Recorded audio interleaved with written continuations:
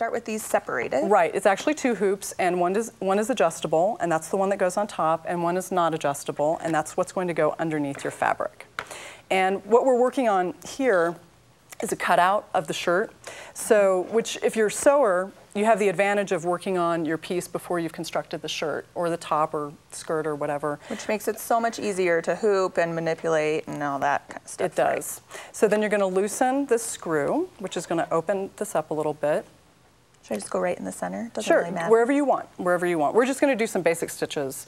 But if we had a pattern on here, we'd go around our pattern. And then depending on how tight it is, I go ahead and I tighten the screw, and then I kind of go back and forth and I gently tug. And this will depend on the fabric that you're using, because you don't want to overstretch it.